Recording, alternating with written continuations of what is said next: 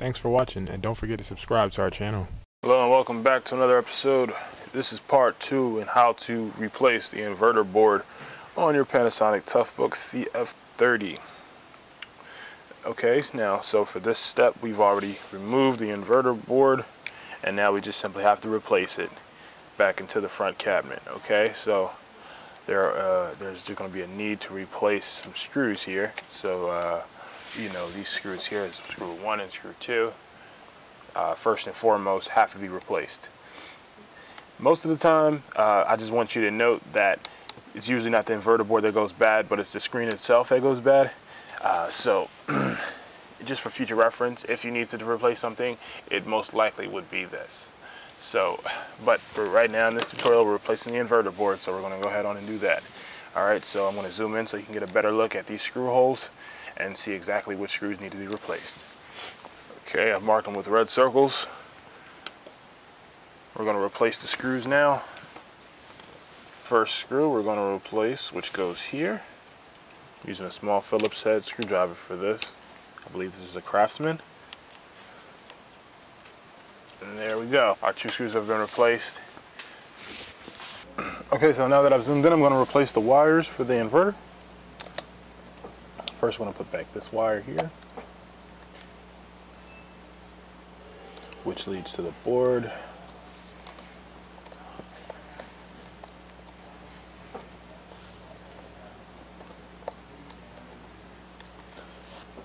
And then also, just make sure that wire is secure.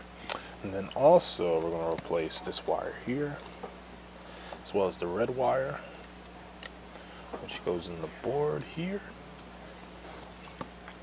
There you go. Now that we replace all the wires, we have to reconnect the touchscreen. This wire here for the touch, like so.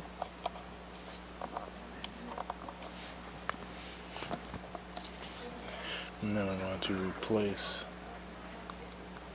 this ribbon cable here as well.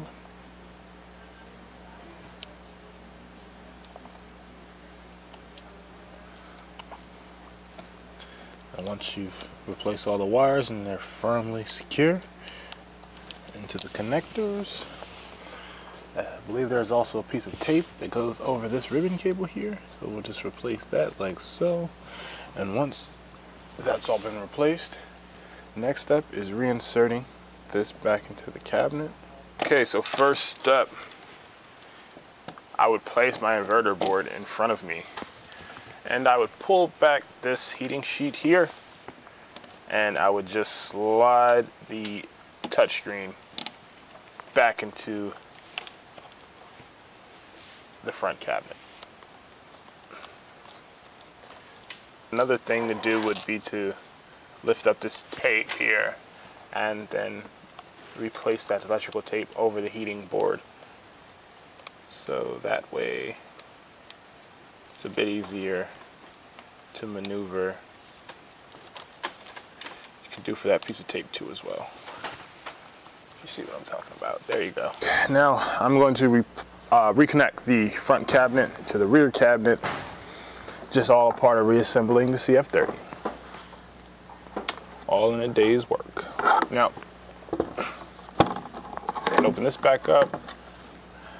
Just a matter of overlaying the front cabinet over the rear cabinet. You want to make sure that the wires are fairly free. So, just going to overlay it like so.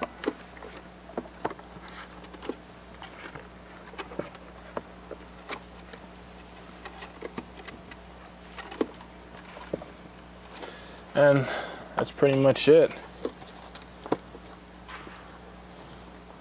Once it's laying in the right spot, it kind of all just falls into place. Now we're just going to replace the screws on the rear cabinet.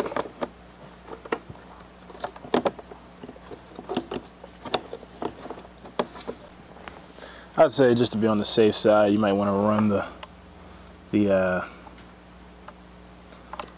wire across like so.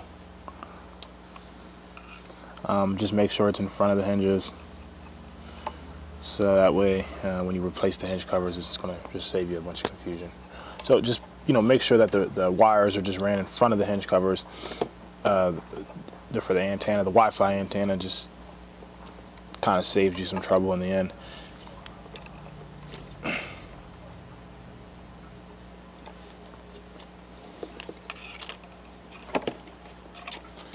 Like so.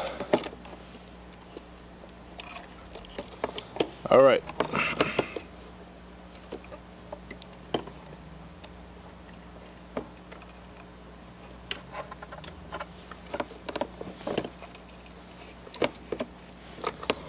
Now at this point, it's okay to replace the screws.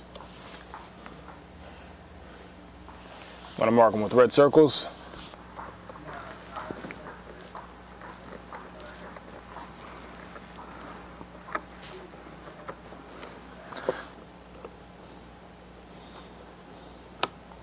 There we go. Now the two larger screws in the corner can be replaced as well. I recommend using a larger screwdriver for this. Like so. Tighten the larger screw in the corner here. I'm gonna replace that one. Make sure that one's nice. I'm gonna replace these screws too as well, all along the edges.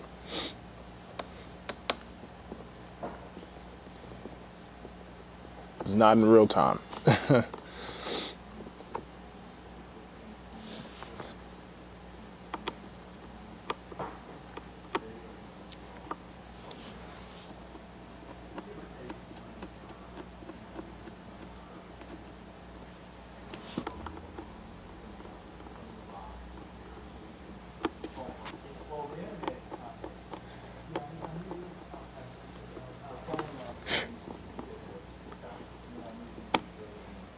I always recommend keeping track of these screws throughout the process. Just saves a headache in the end.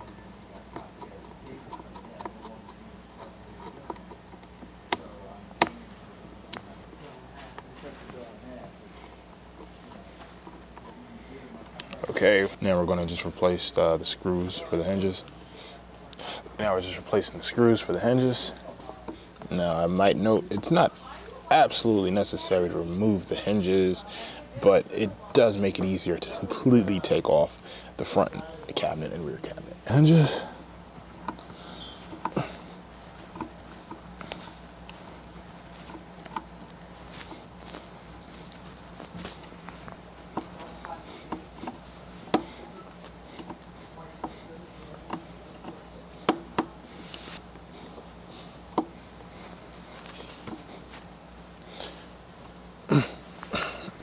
Okay, so I just flip my Toughbook up like this,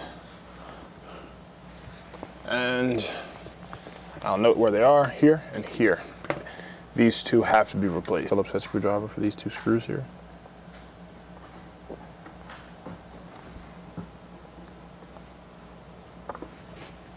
Okay, and there you go.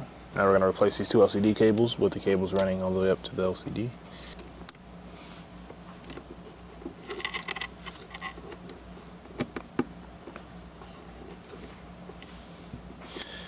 And then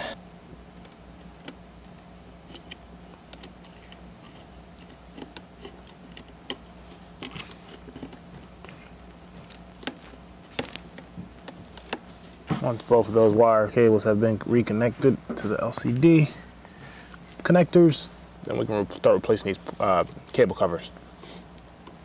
Cover back where it needs to be. Just like this, and I can even press down that tape. So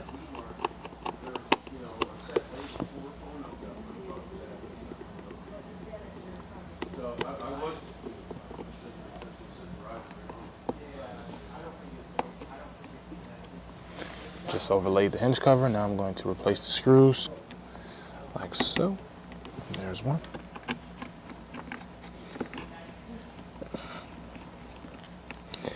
And actually going to, reset your keyboard Make sure the ribbon cables are pushed down.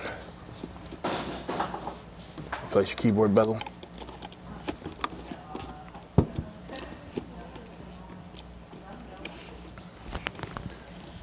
You can even replace your keyboard bezel.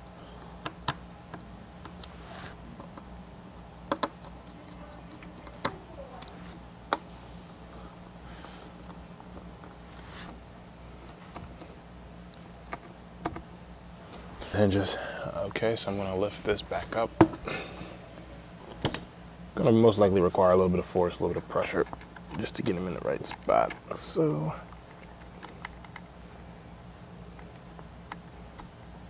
there's a screw over here. There you go.